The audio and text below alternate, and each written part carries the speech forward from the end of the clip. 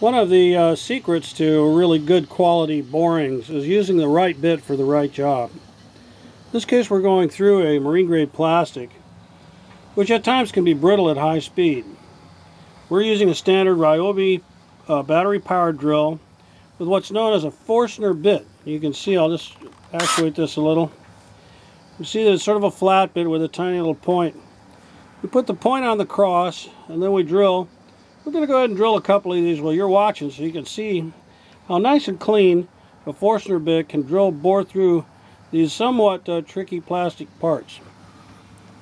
I'm going to line that point of the Forstner bit right up with the X that I've made where I want to locate my hole. We're going to start. Notice that the bit is not traveling at a very high speed. I don't want it to melt the plastic.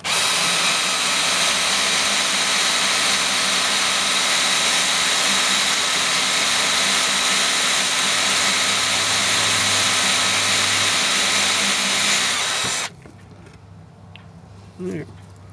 Get out through just a little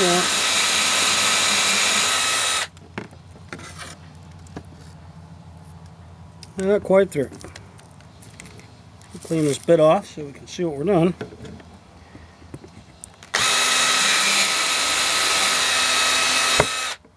There we go. Now, here's the hole we just bored from the side we're boring. I want you to see how nice and clean it looks from the other side. Hole's absolutely flat and perfect. See it?